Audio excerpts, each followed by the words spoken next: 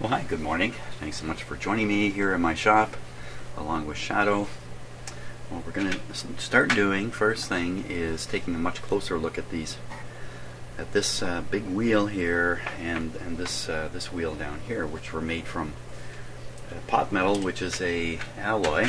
I read a little bit about it. Thank you very much for those of you who sent me links and stuff like that. Make myself a little more knowledgeable about these materials. So it turns out pot metal is an alloy, and because of the way these things were done in smaller shops and stuff like that, the alloys were poorly controlled. And so if you know anything about alloying metal, it's quite a recipe, and you get the recipe right, you get a great piece of metal. You don't get the recipe right, you might get something, for instance, that will crack. And that's what's happened in this case. So I think one of the primary components of this metal is lead and a couple other low temperature metals, and metals that melt at low temperatures. And the result is, even at room temperature, these metals are not frozen as solid as you might like, and consequently some chemistry goes on in them, which results in this cracking. So let's take a closer look. I'm pretty sure it's just this big wheel and this one down here. So let's take a close look. We'll start with the little wheel.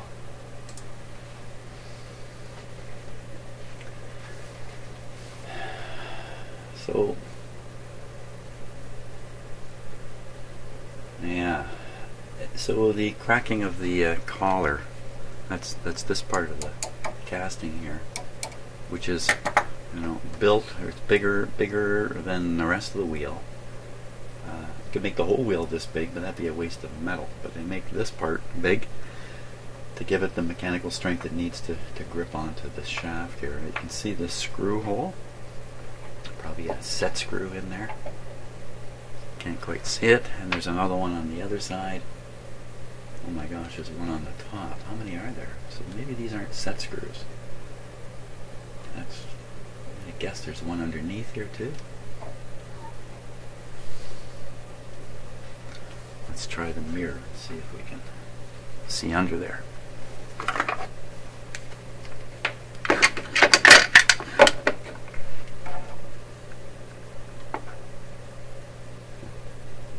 Now you can look right in there. Look in the, yeah, it's a camera shooting itself.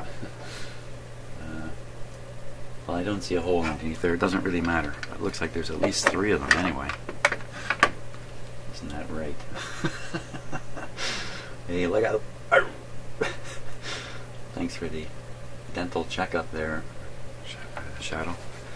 So this is bad around the collar here, for sure.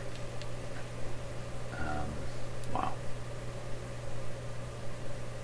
It's amazing, you know, I turned this a few times. I dialed this radio from one end of the scale to the other, and I'm just amazed that this just didn't fall right apart. But for all I know, it wasn't that badly cracked. Now, I mean, the owner's had this radio for a while. He's tuned it around, so I have to guess, though, every time you operate and tune this radio, these cracks can only get worse. They can never get better.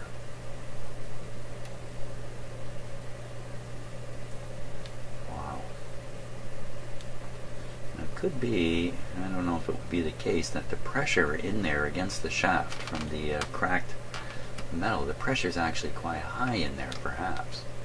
That's why the cracks are pushing out. It appears to be a sleeve in there. Now that's kind of interesting too.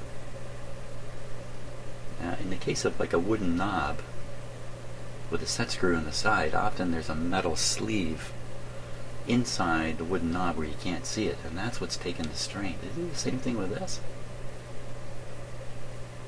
Now, it's just possible that there's something in there like that. I expect it to be a little bit thicker at this point, but maybe not. Cracks don't seem to extend into it, or do they?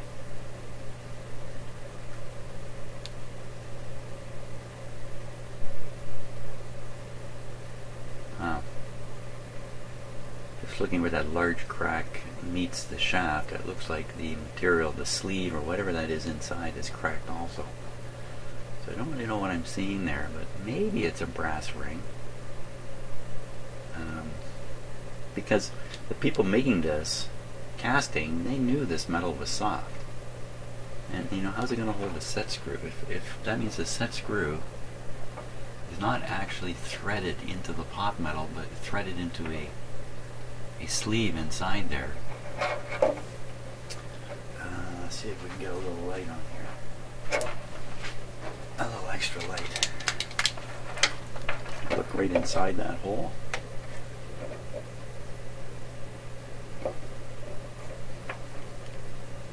Hole appears to be empty. Sorry, here I'm having a little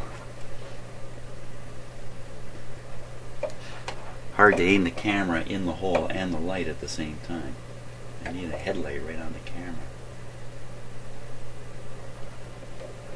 Okay, so when we look at how this metal collar, how the pot metal collar is fused to the larger wheel, you know, we could guess it's all cast as one. So there's no cracking around the around it.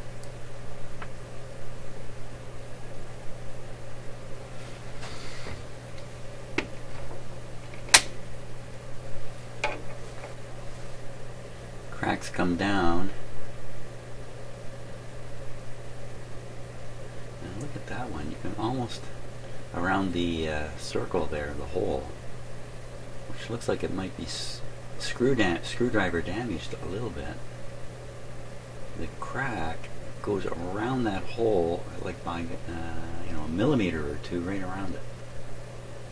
That again is suggesting there's some kind of brass in there or something else. So, you know, this is important. This may mean that I can pile a bunch of epoxy onto this cracked sleeve here, the hot metal sleeve, just pile it on like crazy. But the glue wouldn't have to hold the wheel to the shaft, because the shaft is still being held by the sleeve and its supposed set screws that are in there. Can I see in this one? I can't see in this one either. And that is actually okay. The interior sleeve, if there is one, is actually fixed on the shaft just fine. You just gotta change cameras here to give an idea of what I'm seeing on my I'm being hawk-eyed by this cat here. I'm watching everything I do. Hey, stay away.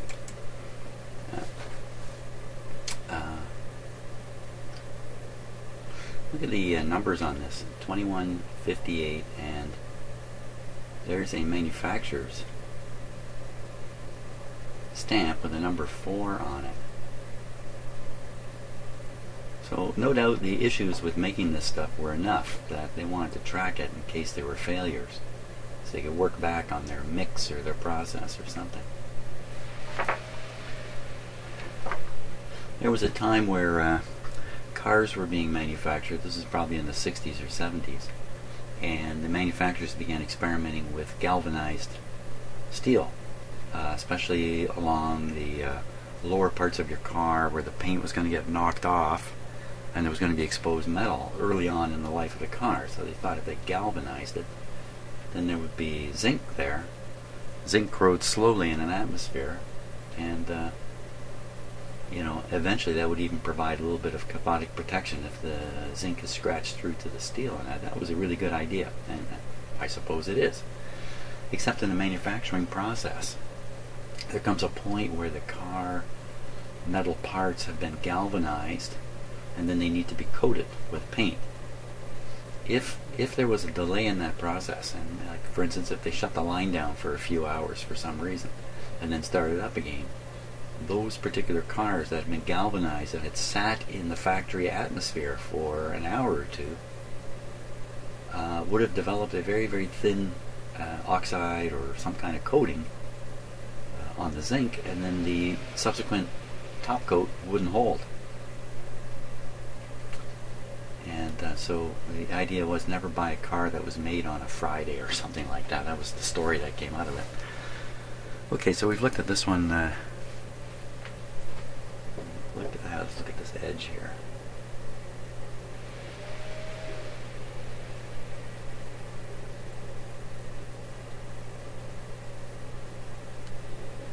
You know,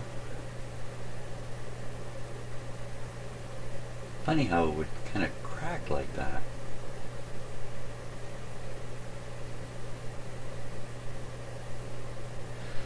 What are the chances that this is a wheel in a wheel? That this is a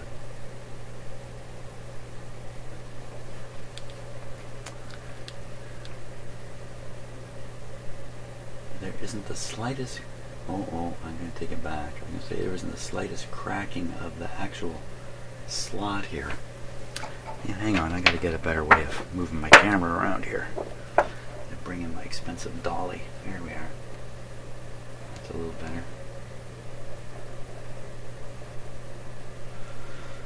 So I'm going to adjust the focus here. If you just bear with me, we're going to go in as close as we can get away with here.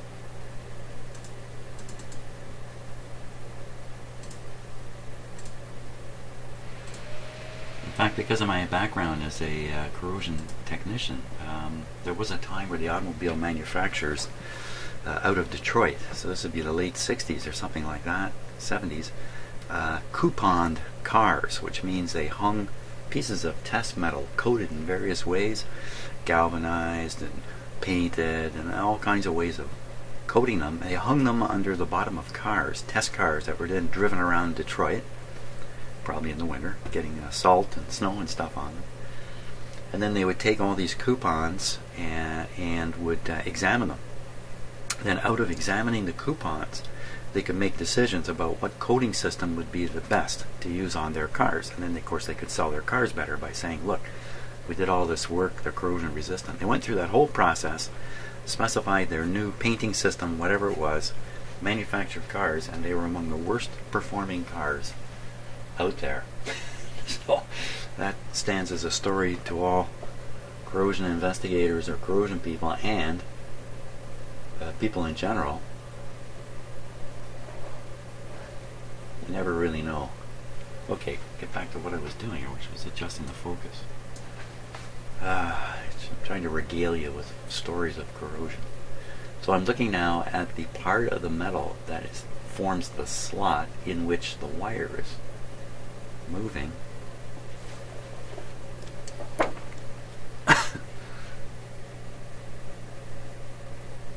Is there any crack in the piece where the wire goes? See, to me, when I look at this and I see it cracked like this, I think, why isn't it just fallen totally apart? Especially with this pressure. There's a lot of pressure on this. It's quite tight. You would think it would just disintegrate this wheel. So I've been wondering this the whole time. How can it be cracked like this and yet sustain the pressure of that cable? So is this really like a two-part thing? There's a rigid, strong part that's going to take the strain. You can almost imagine it coming down and then coming out into here. And then over top of it, it's been covered with this pot metal. Why in heaven's name would they do that? Why would that? Like here, look at here. This crack right below where the wire is. I feel like picking some of that away, but I think that's kind of a stupid move. I'd love to pick it away because I see it looks like an internal space being revealed just below the, I don't know what to call it, the pulley track. Or they sort of put in kind of like a hardened running surface, if I can call it that, like and then somehow cast this other metal to grab it and hold it. Yeah, I should really start picking at this, but I'm just so reticent to do that. I also know that when you're looking at things like this, time is on your side. The longer you spend looking at it, the more you see. So here's the same sort of thing. Look, it's just cracked right away. Yet that upper track part seems really, really solid. I don't see any radial cracks going. I don't see any cracks in it. Okay, so you know, this might look like crap, but it might be totally functional.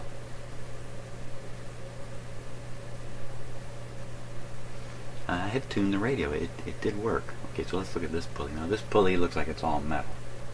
All regular metal. There's no cracking problem there.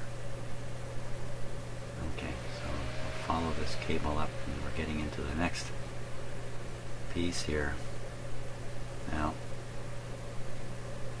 so I see a crack extending right through the track, if you like. See, it's coming from this screw.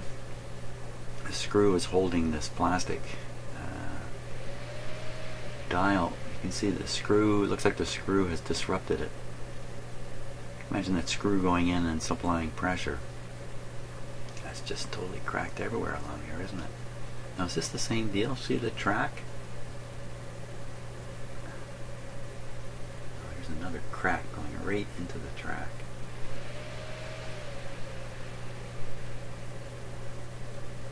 I don't know if you can see that or not, but here, but it's like dead center of the screen right now. There's a crack going through the track. Again, look, see, here's the spring that's putting the pressure on. That's no small spring. And then this spring is attached here. Whoops, I've run out of wire. Hang on here.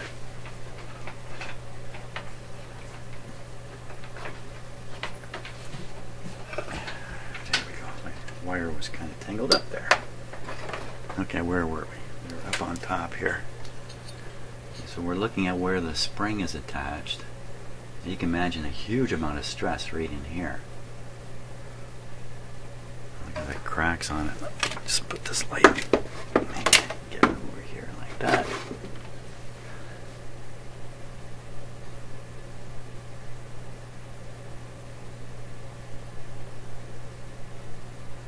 And again, I would expect this to just have completely crumbled apart with the kind of cracking that's on it. Like I could just take my fingers here and just pull on this and off it would come.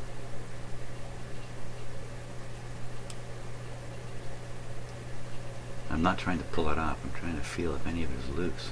But, you know, it doesn't feel. Look at this piece, the little piece on the top here. It doesn't seem to be loose as much as it looks like a blow on it and it would fall off. Okay, so now look at that. You know, again, it looks like a kind of metal in the middle, and then this pot metal has been applied to it.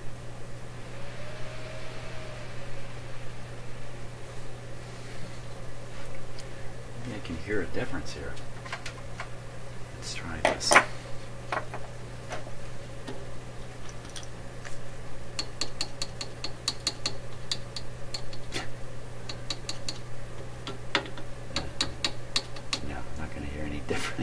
I don't know what exactly I thought. Oh, look at that. Okay, well that pretty much settles the issue of whether these things can crack right through.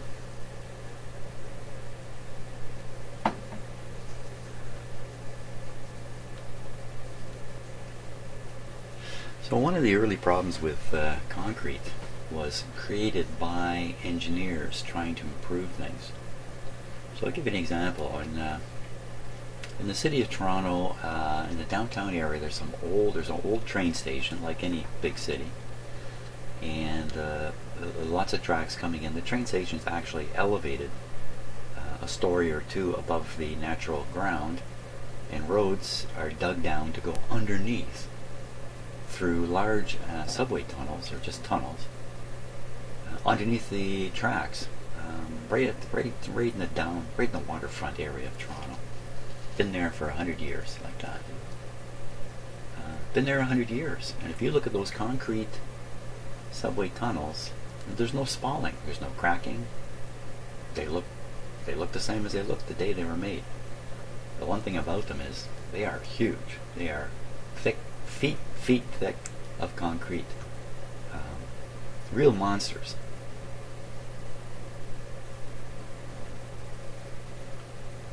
Wow. Okay, so there's an abutment, if you like, coming out for a screw to go through. I can't quite see the screw here, to hold the plastic part on. Look at that. It's just... So, going back to the bridge stories, you can see these bridges, they have a plaque in them like so many bridges. It gives the year they were made, like 1911 or something like that. They look fantastic. They have great big, fat, stocky support pillars in the middle of the road, you know, so traffic goes on either side of these pillars. 100 years later, it's still there, looking great. Right next to it is another structure built in the 1950s. Also a concrete bridge structure. It's an elevated highway like so many cities have from back then. But that structure is falling apart. Concrete's spalling off of it. It's bad enough that from time to time they have to close the road below it because concrete spalls off and hits the cars. So 1910 bridge, perfect 100 years later. Looks like it's good for another couple hundred years. No maintenance, no nothing. Superhighway, elevated above it, falling apart, requiring millions and millions in reconstruction. Why? Because engineers thought they could get away with way less concrete. Wow, look at this. Way less concrete by sticking in reinforcing rods. Okay, so early studies were done on this.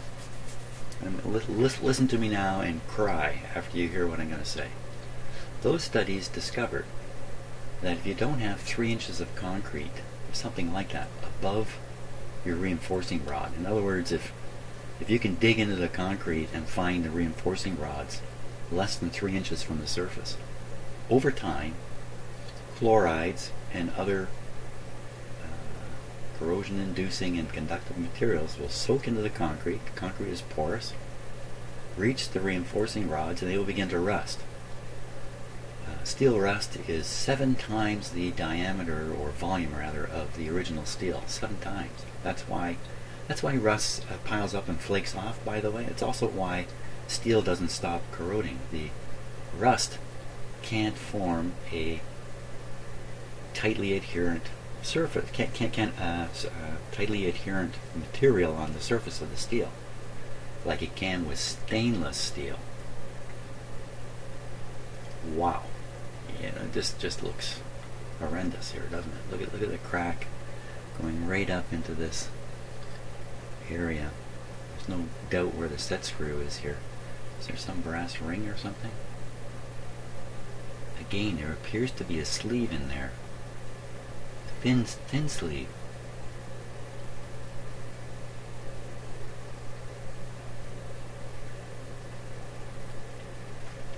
So the thing about the concrete and 3 inches on top of the reinforcing rods is it kind of undoes the whole advantage. You end up with a big honking structure, you know, major loads of concrete with steel inside. So somewhere, and this was worked out in the 1920s. Okay, so I read a report about it. In the 1920s, this was all worked out. Written down in a American government document that's shared publicly. Everybody could look at it. I read this thing. I found it at where I worked. The power company I worked had a copy of this thing. Can you believe it? I found it and I read it. I was stunned. So in the case of the example I was giving, the lower structure that's still there after 100 years has no reinforcing steel in it. There's nothing to rust and nothing to push apart the concrete from the inside. Meanwhile, the expressway up above, it's called the Gardner Expressway, by the way, in case you want to go look at a picture of it. It looks like so many elevated highways. The engineers who built that did not put 3 inches of concrete because where's the economy in that? Well, the economy is if they did it right, that structure would sit there for 50, 100 years. But instead, it lasts about 30 years, and it just looks like this. It looks like this. It looks like what we're looking at here. So, you know, engineering going backwards. Now, this problem of reinforcing rods spalling concrete because of lack of cover is everywhere. Virtually every bridge in North America is suffering from this. Bridge deck failures. It's really bad situation. Parking lot garages are a horror story. This was a big issue 30, 40 years ago. You don't hear much about it anymore. 30 years ago, I guess. You don't hear a lot about it. I think today when they build structures, they're a lot more careful about this. Okay, so I've looked this thing over pretty thoroughly. Wow, it is in bad shape. Like when you look at it right here, right where these spokes come into the hub, right in here. I turn this. Actually, I'm turning it on the outside. Here's where the power is being delivered to the outside. And that's going to put stress right in here, right in here. Basically, these are the hands grabbing onto this, trying to turn this. One thing I can do here that would help is lubricate all the friction points to make sure that there isn't any back. Oh, can you hear that? That's my alarm telling me my cat's been outside for half an hour.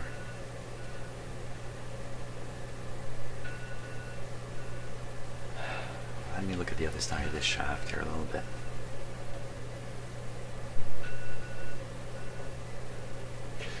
That crack right through it.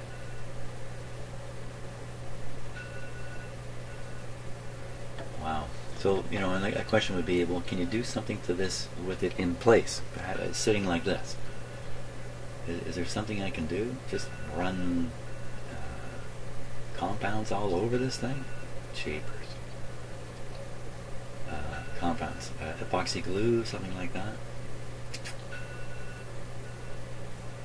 Look at that metal.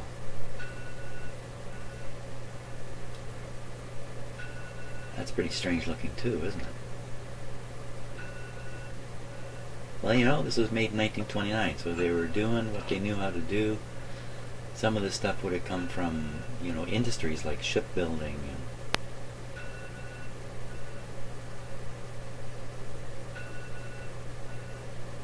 That looks to me like a lead sleeve here. I gotta go get my cat. I don't see any cracking in any of this though. So different alloy. Very large crystals. Look at the crystals in the metal is crystal. It's interesting how they made that. Not cracking though. Looks pretty solid. Oh, we gotta take a look at this guy at the end here too. Okay, so I'm gonna go save my cat. He's out in the sun. Probably doesn't even want to come in. He's probably happy to stay out there. So what did I tell you about? I told you about the failure of concrete structures worldwide because of engineering advancements that actually went backwards. And we pay a huge price for this error, this small error, and people attempting to build structures and reduce the capital cost on the front end, especially public endeavors, because people are freaked out about the cost of things. So they try to drop the front end capital cost. Don't put quite so much concrete on your structure. Just put that much. That'll be okay. You know, that kind of stuff. And in the end, no economy. Economy's lost. Think about all those people who built buildings, like churches, for instance. Churches and mosques built, you know, 1,000 years ago, and those things are still standing straight and true. So it can be done. It can be done. Okay, I gotta go save my cat now. Okay, so here's what was waiting for me.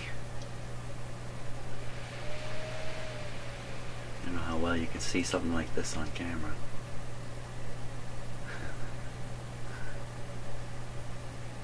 There he is. I walk upstairs and he's looking in the door there. I love my cats.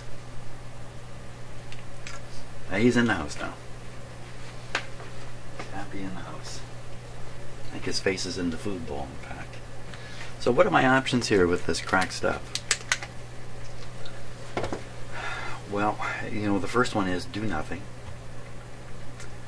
Leave everything as is. Don't do anything that might make it worse. So time is going to make this worse. Storing this thing at a high temperature will make it worse. It will actually speed up this process. What can you do about that? Putting it through temperature variations. Putting it somewhere where its temperature cycles a lot. And that includes operating it. Operating it will warm it up a little bit. But you know, if you put this, let's say, out in my garage, that'd be bad. Very bad. I'm not about to do that. This has lived its life indoors, I'm pretty sure. Judging from the cabinet.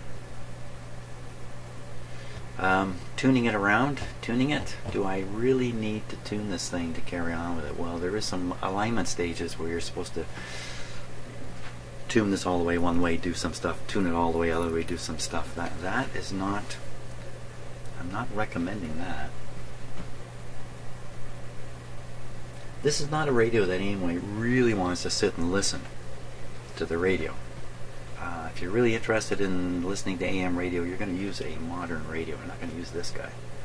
So this guy's going to sit somewhere looking beautiful in the cabinet, and occasionally the owner is going to want to demonstrate it to his friends that, hey, look at this. And for his own sake, going to want to hear it once in a while. Hey, look at this. Turn it on and presto. So the presto would happen if the radio was tuned to a strong station. There's a couple of strong stations where this radio lives. Same stations are strong here in my house. 640 AM is the one that really works well here. So another one of my options, and this is the one I've been thinking about for quite a bit here, tune this guy to 640, a station that's strong, leave it, and carry on from there. That's probably where we're going with this. I mean, I've tuned this back and forth willy-nilly at first, even while it was in the cabinet. Boy, I better remember to never do that again. Never do that again. If a radio like this is in my hands, and while it's in my hands, a part like this should fail entirely, I'm going to feel really bad, and the owner is not going to be happy at all. He's trusting me with this thing.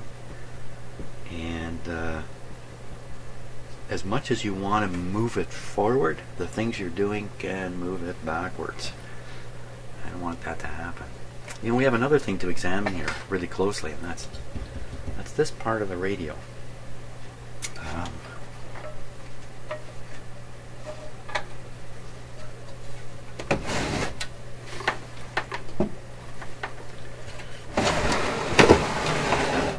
Bring this more in view here.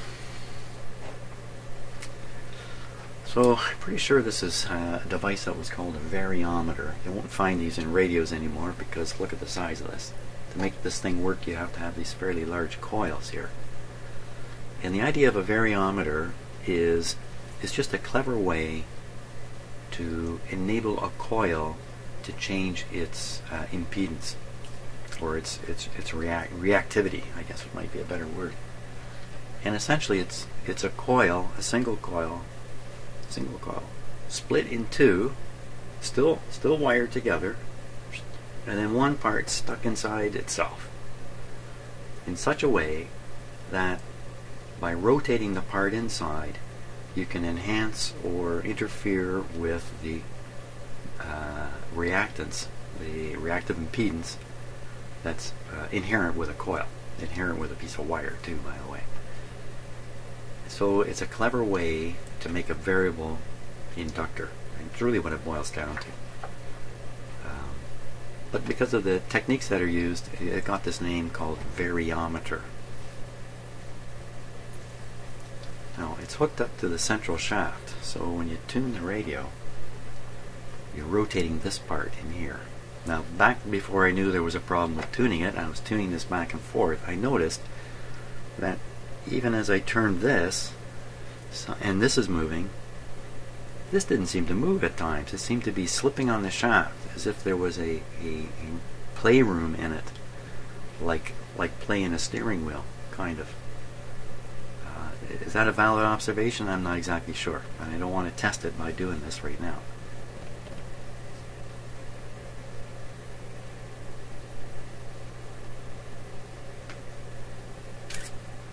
Let's take a close look at it and see what we can see. As far as I know, everything is fine with it except for that slipping thing that I just described. Okay, so this is fairly close in. Here, let me get my own big screen TV going here.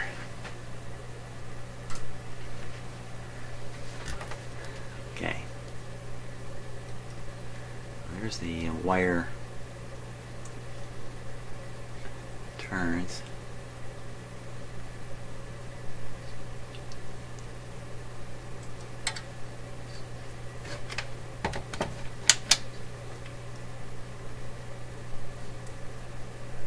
There's one of the see, part of the problem here with this is me getting light on it here.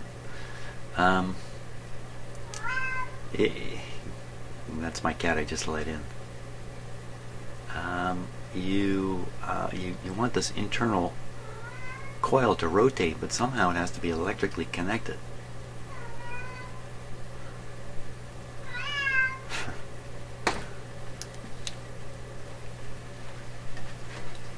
Okay, well, you see why I love my cat. Check this guy out.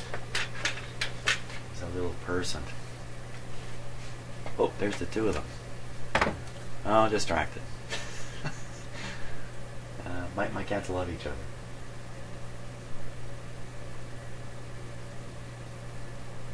Yeah. Well, I don't know. He left. As soon as I started paying attention to him, he just left. Okay. Maybe he thinks I'm going to follow him. Back to what we were doing. Apparently it takes 12 minutes to recover from any interruption in your chain of thought. That means I'm permanently in a state of interruption that never ends here. So there's another batch of coil on the other side of this band here. Now you can see the other part of the coil on the outside. Pretty close, eh? Look at that. Right up close. There's the windings. Square. A real square little feller. So let's follow the wire leads. Where are they? Here they are. They're down here. Oh, this is one. There's two wires coming to it. What's that? Looks like a joint. Those things are going to be legal in Canada very soon.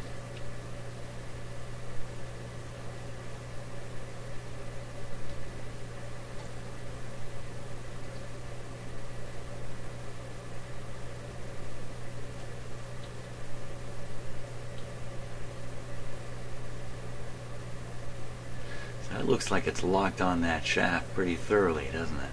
How could that shaft slip inside that? Could it? If I'm going to tune the radio to 640, then during that tuning process I get a chance to fiddle and observe this thing too. I mean, realistically, if I tune this thing to 640, I don't expect the wheel to, explode into pieces during that process. I really don't.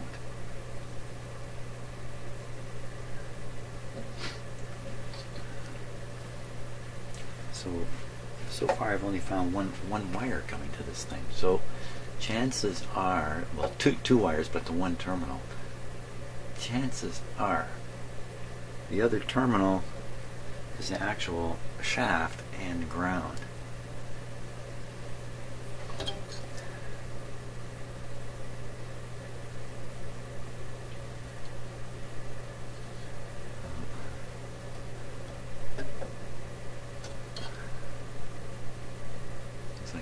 Chip on that piece there.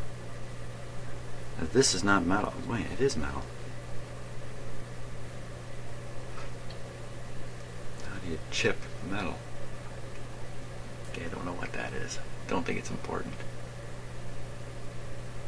Oh, those cracks.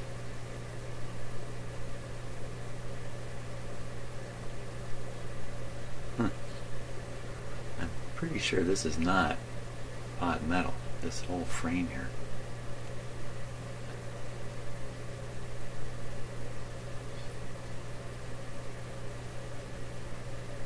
No cracks on it anywhere. Look, it's soldered to, I don't think you can solder to pot metal. That's the ground strap. You can see as you rotate the tuning shaft, this it takes up and lets out slack. So that's what keeps this shaft tied to the chassis all the way through and back into here.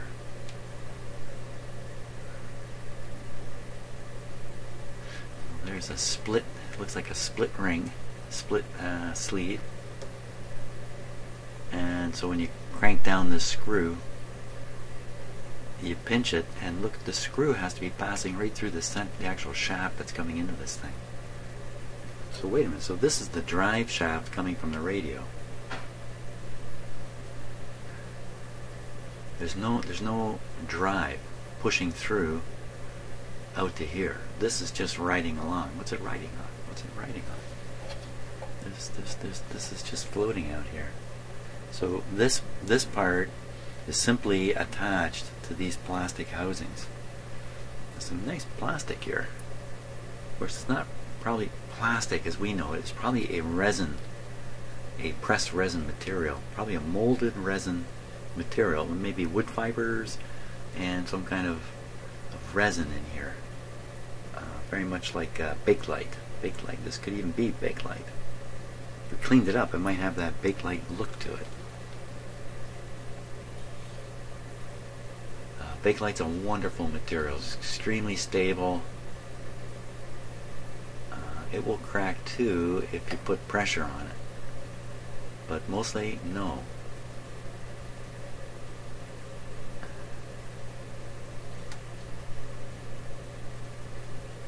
I'm not really seeing anything wrong with this thing. I'm getting tired of looking at it. Okay, so I think the plan here is we're going to tune this radio to 640. We're going to find out if it can pick up that station on an antenna. At the same time, we're going to make observations about what goes on with this thing. I'm going to try to kill 6 birds with 3 stones here.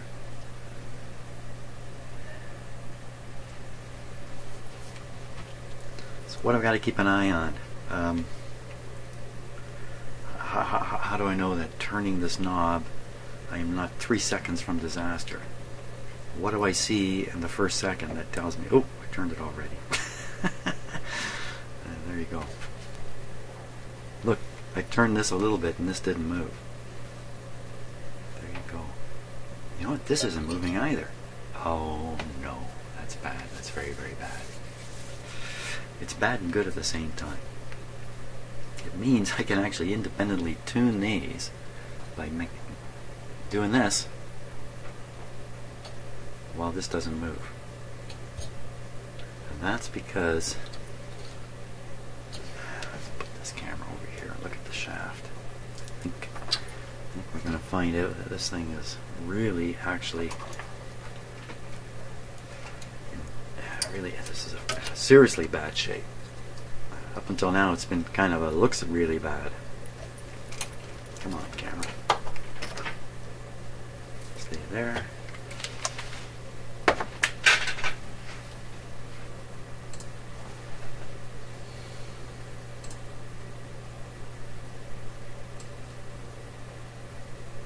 So I think what we're going to see is when I move the capacitor, we're going to see that center shaft turn relative to the outside here. Here we go. Yeah, there it is. So we already have one of the conditions I was hoping to avoid. And no doubt when you turn this far enough, it grabs there. See, it's grabbing a bit. This is the play I saw in the steering wheel. Now, one option is to just tighten this set screw down. Who's in favor of that?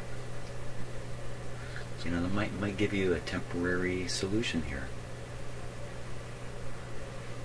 But in the long run, it's just going to, see the crack right on the edge of my finger? Right there, that crack. It's just going to finish this off. You can still see that internal sleeve though. If there's a large sleeve in here, or maybe a brass sleeve or something to take the strain of the set screw, then why tightening the set screw would crack this? And maybe that's why it hasn't completely shattered in here. Going a little further, if the set screw is not held by the pot metal, why is it loose? Why is this slipping on the shaft?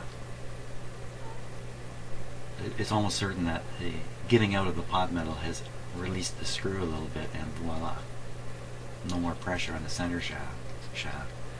The shaft may even have a spot kind of dug into it here, especially if this has been tuned a fair bit. This set screw may be inscribing a slot or a scrape mark or something like that in the center shaft, and that's why you're getting this play to a distance, and then it catches. You've reached the end of the dugout area, if you know what I mean. So somebody, it's quite possible somebody came along and has tightened all these screws previously because of this kind of problem. Oh, there's two set screws. Look, there's another one down here, of course. It really looks like if I tighten that screw, it's just going to rip this metal apart. There can be cracks in here we can't even see. They're microscopic still.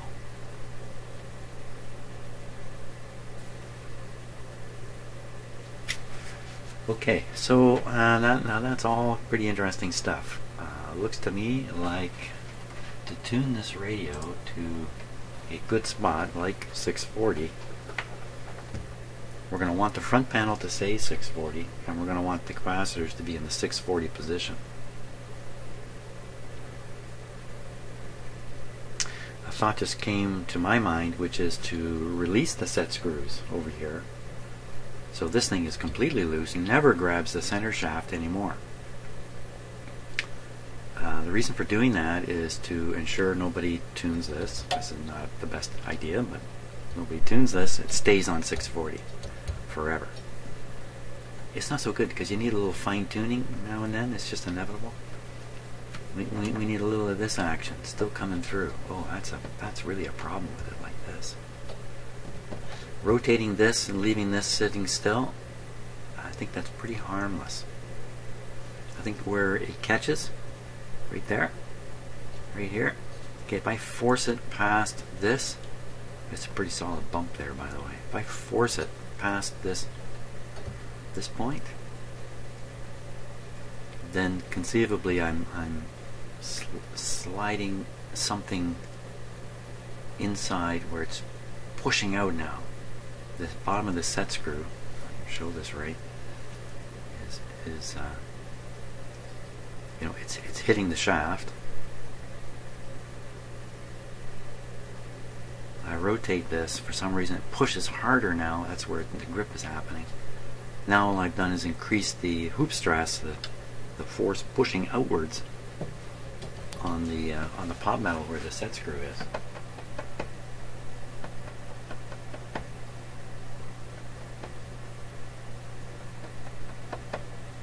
Well, I don't see a problem with moving this to 640. For all that, we're going there. Okay, we're going to try to get there together. Okay, so this is saying 680 here. Let's go a little further. So it's roughly 640.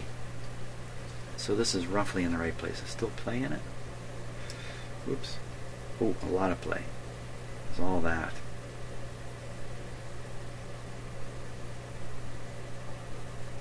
Okay, so I gotta hope to tune 640 in there.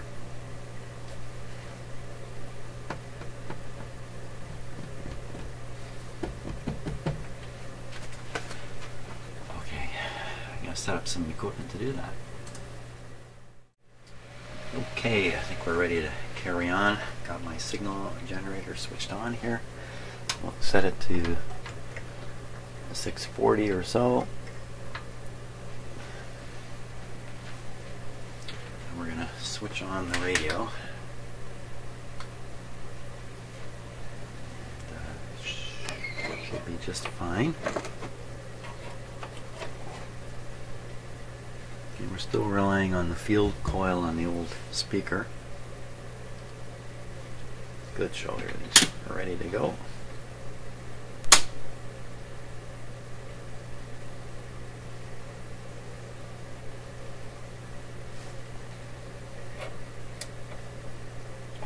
Still not sure what this does. Tone. This got to be tone. I don't have 100% certainty on this yet. Okay, everything's fine. Full. Volume up.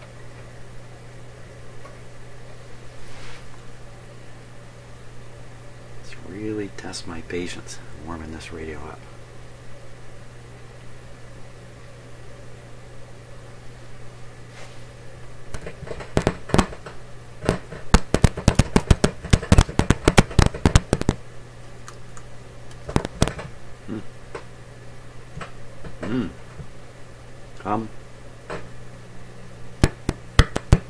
Yikes. Another little thing to add to the list.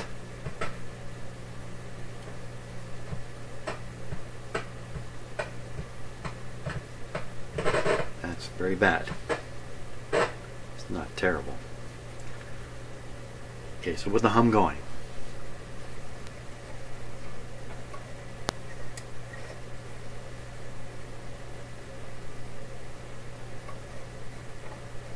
Where's all that lovely interference we heard yesterday on here? Of course, I tuned the radio. Did I? Did I tune it? Yes, I did. Yes, I did. Okay, well, let's just play around with the signal generator here and see.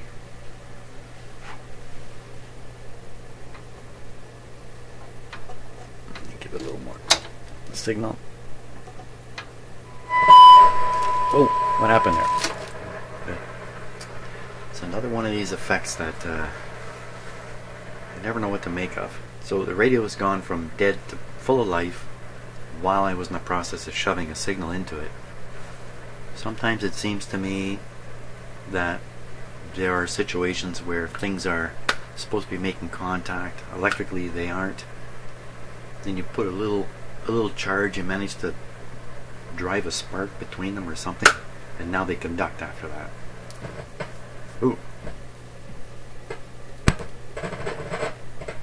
So it's this tube. Okay. Now we got something to look at about this tube. But it's good now. We're good now. We're good. We're good. Frequency is 646. 660. So we want to go back a bit. Notice you can touch these plates, but these ones will affect it. But these ones won't. There we go.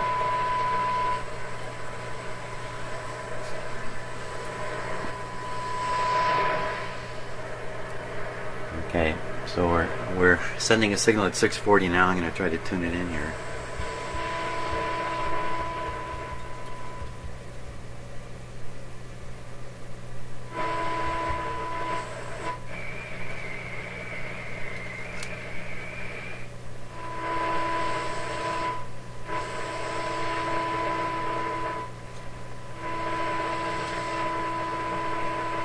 I think I hear the radio station in the background too. Okay, so that's 640. Let's check that.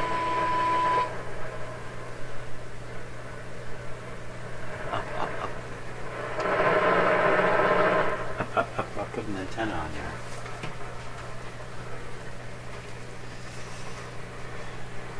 Very lousy antenna.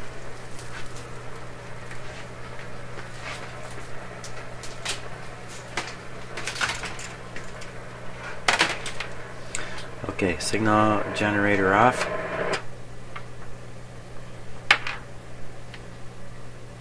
Put this wiring to turn the volume down a little bit.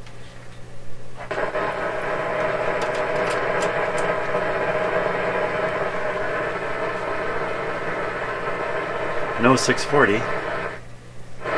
What's this?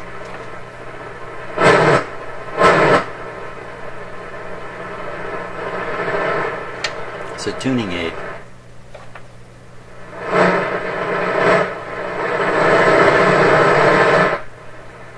Powerful. So this receiver's sensitivity is really, really high now. Why aren't we hearing 640?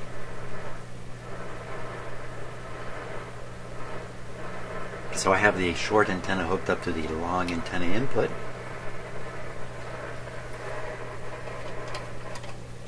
Short antenna input. It's quieter. That's a little counterintuitive.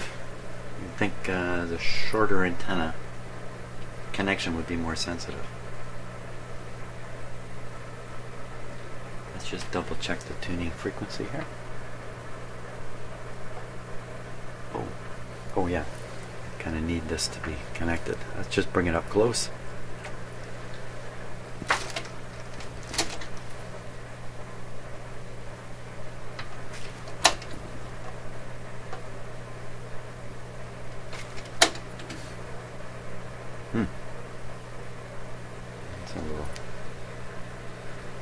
Just a little surprising. Oh, it's there.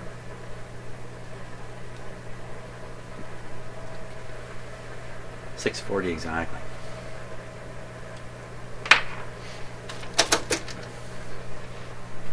So what we need in here is a different antenna. I'm going to bring in my loop antenna.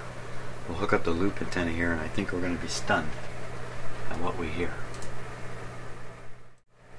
Okay, just in case you haven't seen this before, this is my home-built loop antenna. It has a tuning capacitor down there. It's your very simple loop antenna. Is very directional. Let's just hook it up with this.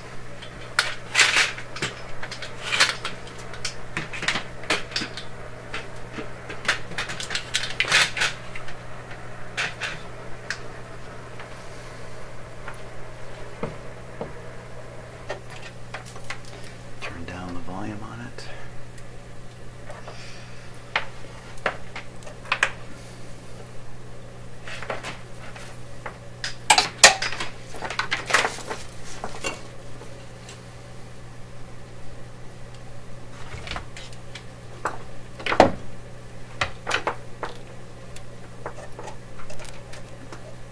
Short or long antenna? I don't know. Let's go on the long one. Seem to be more sensitive.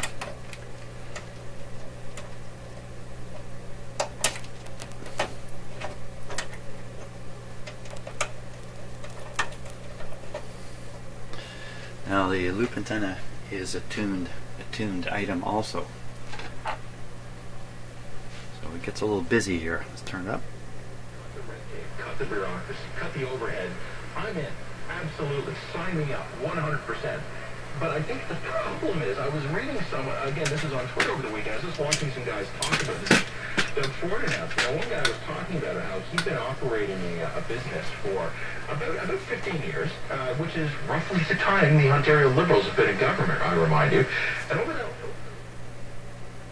That's the null. These antennas have an excellent null. The peak is not so good. It's the null.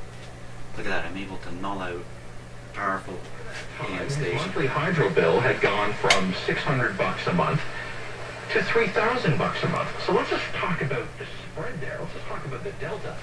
600 to 3,000 means you had to grow your monthly business after tax by $2,400 every month just to keep up with power. You haven't given yourself a raise. You haven't actually grown the business. You haven't expanded it. You haven't had the ability to grow your capital and maybe buy some more equipment or hire some more employees. If you have been able to add it... Oh, they're talking about the power system in Ontario, which is a publicly operated utility. Most recently, the current government has sold almost half of it, like billions of dollars worth of distribution, transmission equipment and the like, to investors, or investors have been allowed to invest in it through purchase of shares. And there's been this steady march since the early 90s towards taking the public system and changing it to a private system. Now, even though all over the world this has been done and then rejected, like a big story in England was privatize the electric system, everybody in it got wealthy, throw the bums out, let the government take over again, a debt-ridden system. I may not be accurate, okay, so if you're British, I didn't give you a fair shake there, sorry. But in the meantime, here in my jurisdiction of my province of Ontario, the government has continued to just slowly work towards privatization. And all that's happened this whole time is the cost of electricity has been going up and up and up, even though it's all still publicly held by title, even though there are private investors in it now, publicly held by title and controlled thoroughly by regulation. Price up, up, up. That's what they're complaining about on the radio. Most recently, the government just through fiat, just through command, pushed the price down. And we're all supposed to be happy here now. And I'm not going to get into it. I used to work in this industry. I have a lot to say, but I won't. I won't say it. Because what I say doesn't matter anyway.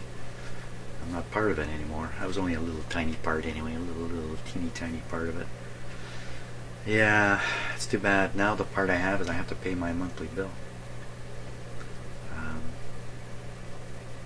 And what is the monthly bill? So I'm in a typical house, a typical energy consumption, nothing unusual going on, even though I have this shop here. It's really nothing unusual. And so my power bill runs around $130 a month, somewhere in that range, Canadian dollars.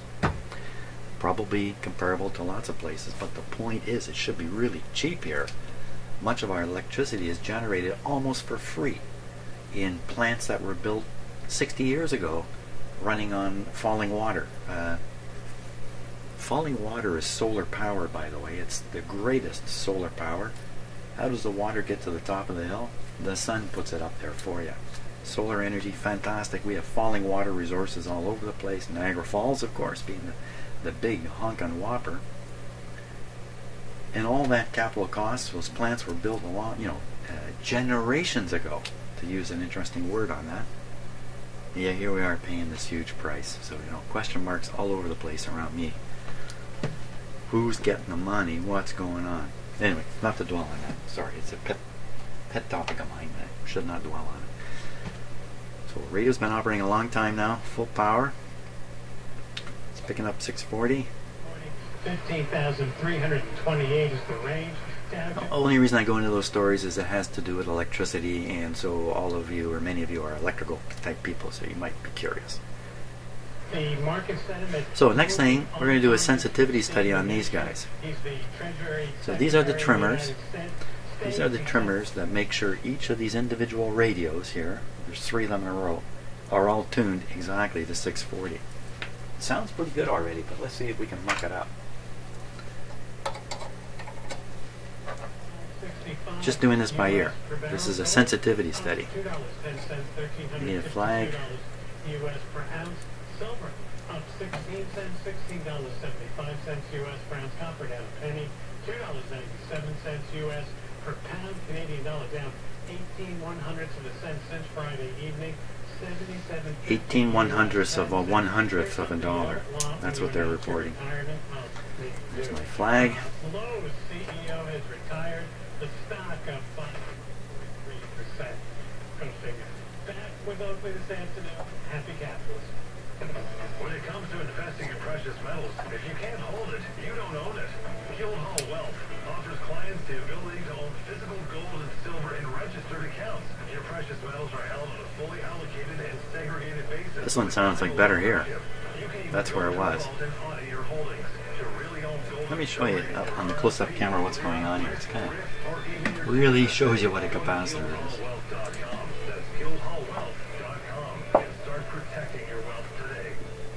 Someone you trust, if they know somebody, you listen. If they know somebody who knows tires, they're probably talking about Tirecraft. For 50 years, our locally owned Tirecraft dealerships from coast to coast have provided unmatched, knowledgeable service, making us. Until May 20th, receive a $70 rebate with the purchase of 4. No question how this capacitor works. Michelin Premier AS tire design with worn performance in mind. Tirecraft. And once you get it open a fair bit, the capacitance doesn't change much.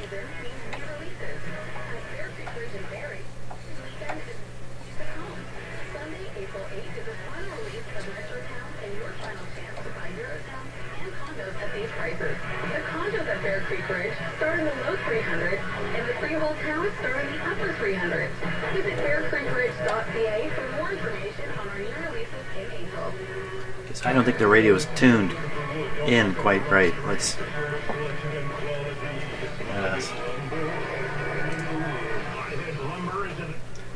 So, you know, if I'm starting to open all these capacitors, then what that really means is this thing is not, this is not tuned quite right.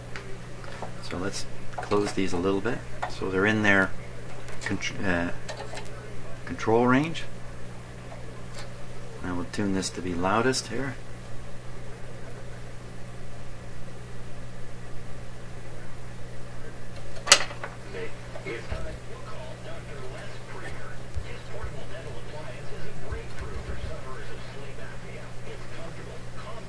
And effective. A better night's sleep for you both. Visit dentalsnoringsolutions.ca. Call Dr. Premer today. 416-224-9998. That's 224-9998. Kick it! If you have a car in your life, or you want a car in your life, or maybe you want to divorce your car. I'm going to turn it down a little bit. Now, I won't touch the volume.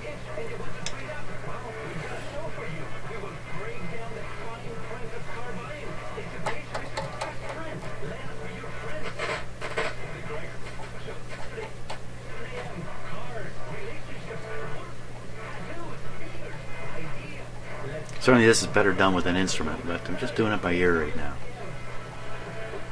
I want to know, A, these things work, and it doesn't indicate there's more.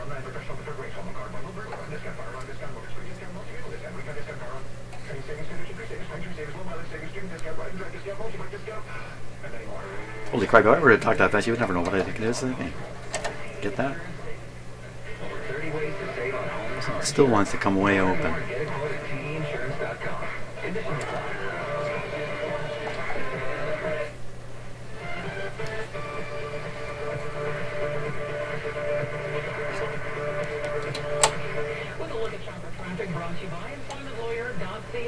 Here's Richard Martin. We still have a couple of issues on the go for the majors. For the 401 westbound express at the okay, that's good. A crash. The left lane is blocked.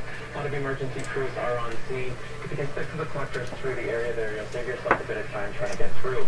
Still problems on the go too for the So this is what we hear with the loop antenna. I'm now going to switch back to the wire antenna. A lot of emergency crews are on scene. That's causing heavy blades back home.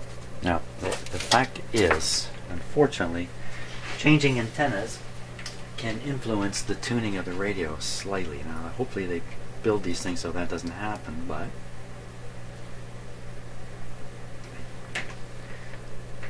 howdy, jumper.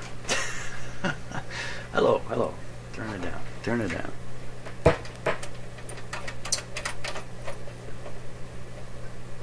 Long wire, no ground. Now, we'll double check and make sure this is still receiving 640.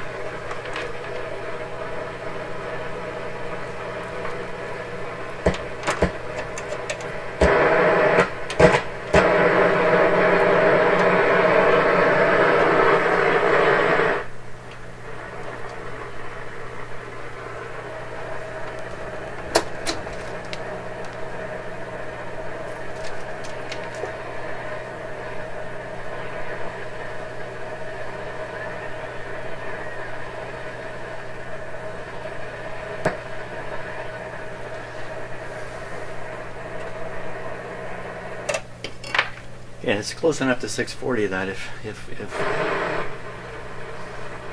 and it's bound to be there. Let me fool around with this antenna a little bit.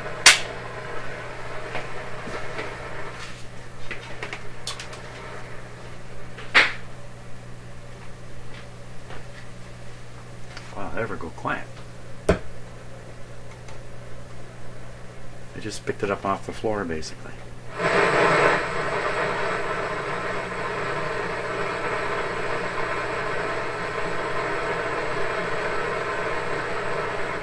I don't think I hear it at all.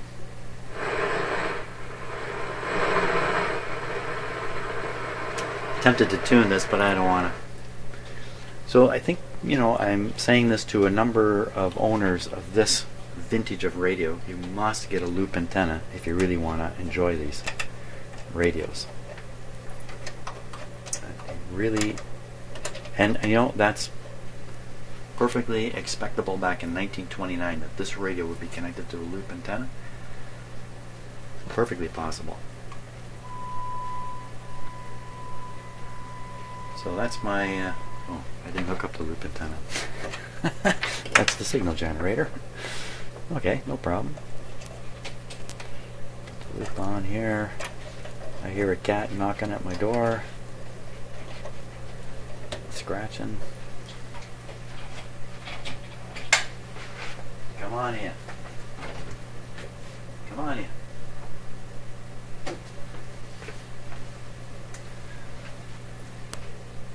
They plan to abandon the platform altogether. Facebook has been under fire for its ability to protect user privacy. Now we want to listen to this signal very carefully on the assumption that my speaker is good. It's a pretty good assumption. That anything we hear in the sound that's not quite right probably reflects back to the radio itself in some way. So I want to listen to the bass. Is it nice and smooth, or has it got a bit of a rumble in it? And the treble, is the treble nice and sharp? And my videos, the sound of my videos are really good. So you're hearing exactly what I'm hearing. So is the S sounding like that, or is it more like or is it not there at all? Shadow, I was talking to you. You ready? Let's listen now very carefully to it. Cloud with some rain starting up in the afternoon, windy and a high of 4. For Wednesday, rain with a high of 10. It is 2 degrees at Chorus Key. I'm Tina Trajani. This is Global News Radio, 640 Toronto. You're listening to The Exchange with Matt Gurney on Global News Radio 640 Toronto. Well, there was a bit of a close call last week where the government's marijuana legalization, or cannabis legalization, I don't even know what term we're supposed to be using anymore, pot, weed, dope, whatever, where there was a bill in the Senate that if it hadn't passed, the entire attempt to legalize whatever by the summer was going to fall apart. It just wouldn't hold together because it was a legislative do-or-die moment. And the Liberals, having declared a series of senators independent, suddenly realized that they might not have enough votes in the Senate to actually pass the bill in the face of conservative opposition. So the Liberals ended up whipping a bunch of independent senators. Now, whipping, of course, is the legislative term for, you know, enforcing discipline and making sure enough people show up to make sure the vote carries. So it kind of brings into question whether or not these senators are actually independent or not. I'm just kidding. Everybody knows they're really not. It's just a branding thing. However, the vote did end up narrowly passing, so the marijuana legalization effort does continue apace. One of the things we've learned... Yeah, that's right. Marijuana is going to be legal right across Canada in just a few months. I think that's a great thing. Stop punishing people for a crime that has no victim. And of course the politics are becoming a little difficult right at the last minute. I mentioned the Canadian Senate. I know a lot of you watching my videos are Americans. Our Senate is not like your Senate at all. Your Senate is an elected Senate, so it has the authority of an election behind it. It has a constituency. Our Senate is actually appointed by the government of the day, a little bit like your the American Supreme Court is appointed. The politicians of the day, those who have power, get to fill vacancies. The same sort of thing in the Senate, and it's the same sort of effect that the Senate is about I don't know, 200 and something people, tends to be a slowly evolving organization because a few people drop off and some more are appointed, and so generally they represent a fairly good average of what's been going on politically in Canada. Now, in the past, those appointments were political. In fact, previous government was strongly political appointments. They appointed their buddies. Hey, go take a seat in the Senate, take a salary, have lots of fun doing arguments. In the end, the Senate, the Canadian Senate's authority is fairly limited. And generally, what they work on is it's very, very different from the American model. The Canadian model, the elected House puts together some legislation, passes it, then it has to go to the Senate for a review. And so we consider this to be the House of sober second thought. And these appointed people who are significant Canadians. You know, they have a history. They were great Canadians. They did something wonderful or whatever when they were in private citizens, and kind of as a reward and a show of respect, they get to sit in the Senate, even though it's a lot of work and you got to be in Ottawa. So our legislation goes into the Senate. They review it. Usually they make improvements to it. They look at the wording. They go, oh, you know what, this is worded vaguely. This can be interpreted this way, that. They clean it up. They don't make any significant changes to it. But they can say, you know, this ain't good enough for the Canadian people, in our opinion, and they can rappel it back to our House of Commons, who can then work on it some more. But eventually it gets pushed through the Senate. The Senate cannot stop things entirely. So that's what they're talking about here, the pot legislation. It's all coming to a pinnacle because the market's supposed to open in a couple of months, and now the Senate, the unelected Senate, is interfering with the process of the elected House. So that's kind of the political dynamics that happen in Canada. Even though the word Senate is used, and we have a bicameral system similar to the United States, it's not really similar. It's really quite different. So someday I'll explain the difference in the executive operations of the two countries, but not right now, because that's enough. That's enough. That'd be enough. So they're not buying the wrong products, they're buying the products that they want for their desired outcome. So, I mean, that's a huge, huge red flag with it. And then the second side to that is it does make... Now I'm pretty sure there's some more adjustments on this radio on the back side. Let's see if we can get a look and verify that. The reason I think that is typically a radio like this has more adjustments. It typically does. And there's some mysterious holes on the back side, which I'm going to need my mirror to look at. Big holes back there. Kinda, there they are. You can see them there. Now, if I get my flashlight, shine it into the mirror, and it will shine in the holes, and guess what I can see back there. And this may not work on camera. Okay, what I gotta do is I gotta get my eyes right where the camera is, so I see what the camera sees, and then there we are. Now hopefully you can see what I'm seeing. Oh, so there's a screw, right? You can't see it because of the tube. Okay, well, I can just move this. Move myself over here. No, you know, I gotta move the camera. That's what I gotta do.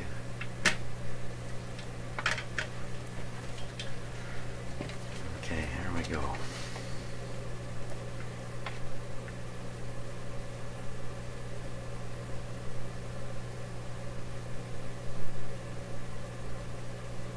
Did that get into the camera? It kind of did. It kind of did. So back in there is a hex screw.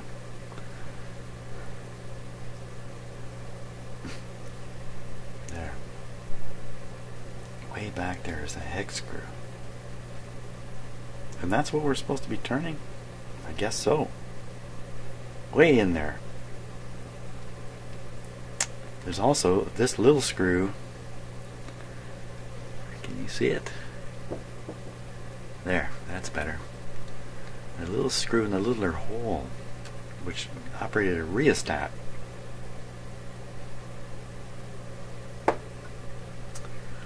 That's the phono input. That's the speaker output. Oh, you can't see what I'm doing, can you? I gotta look here. Okay, enough of the mirror stuff. I'm all confused with it. I'm good. So, okay, as an alignment issue, I don't think there is one right now. Interestingly enough, those old paper capacitors seem to not be causing a problem in this radio. It seems to be working good.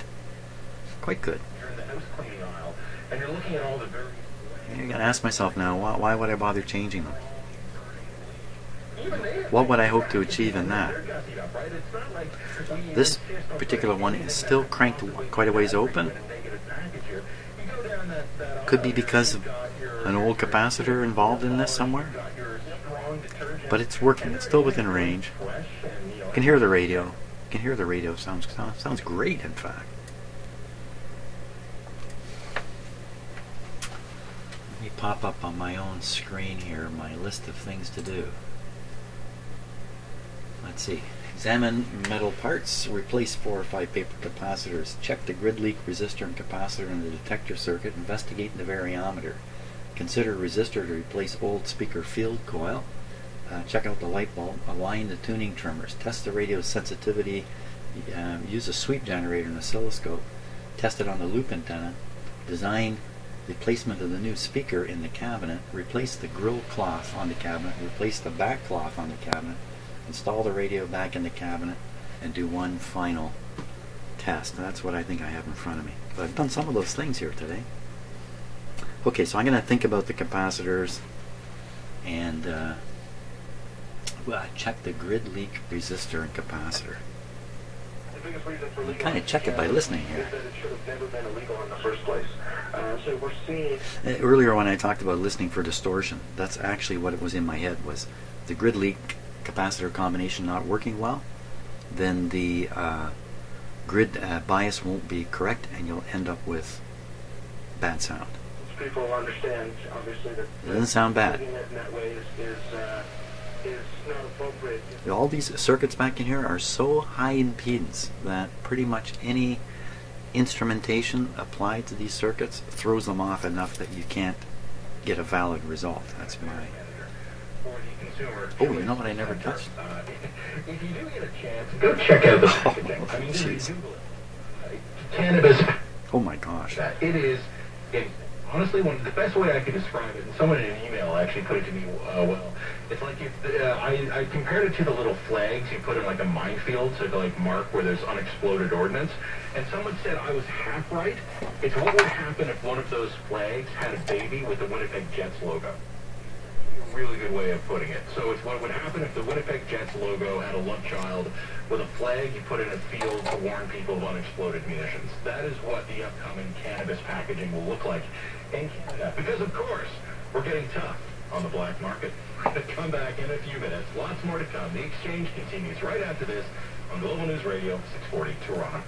Earn $250 in Scotia Rewards points for travel with the new Scotiabank Passport Visa Infinite card.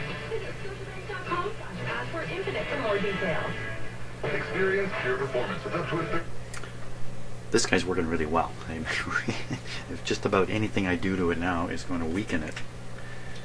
So I think this is where I'm at. On the cracked components and parts, and, you know, I don't know what to do about them. I got no experience with them. Best thing for me to do is return this radio set to this channel, this frequency, and tell the owner, which I have already, just leave it alone. This is not something you're going to go listening to, you know, DXing at night with. But certainly you can turn it on and listen to it all you like. Small amount of tuning is possible. If you really want to reach in the back and move these things, you could do all that. You can do just what I did. Just don't turn the knob. The window's going to show roughly 640. It's appropriate. I think that's where we are with this cracked stuff. I'm just going to leave it because it seems to have enough rigidity to hold itself together. And what am I doing by pouring crap all over it? You know, really. And is it going to help in the end? I don't know how to fix this properly. I really don't.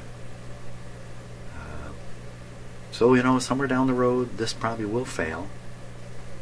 Even with all this mechanism failed, it's pretty much failed now, but totally failed, you can still operate the radio. You can still move these things by hand. You can still make the radio work. It's just this front end part. So, yeah, I'm convinced myself. Hey, I'm talking a lot.